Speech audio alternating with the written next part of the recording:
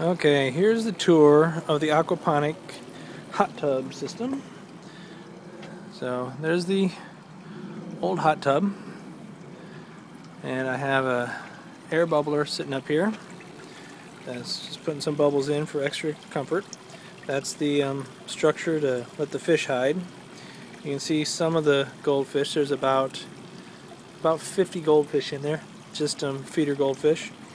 This is the discharge from this particular tank.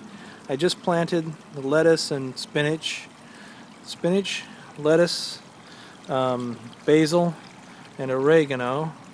I just planted those a couple days ago, so some of them are looking pretty rough. Then down here on the float tank, I've got more basil as an experiment, more spinach to see which does better, more lettuce. I've got tomatoes in the house. They're not ready to go in yet. But if you look underneath, everyone likes to show this off, but those are the roots hanging down into the water. And then when this overflows, flows through that pipe, I threw the spa filter into the tank to try and get some of the dirt out.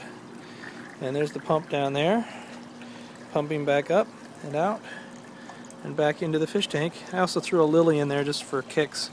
See if it grows. It's down in there somewhere. You can see them in there with the fish and the fish house and all that stuff going on. And then I haven't planted anything in this bed yet because it's a little lopsided. These things do take a lot of weight. I suggest reinforcing the sides. And it's slanted a little to the left, and so I need to brace it back up before I plant things. You can see the water level is a little high.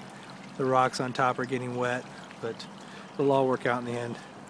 But so far, that is the extent of my aquaponic hot tub.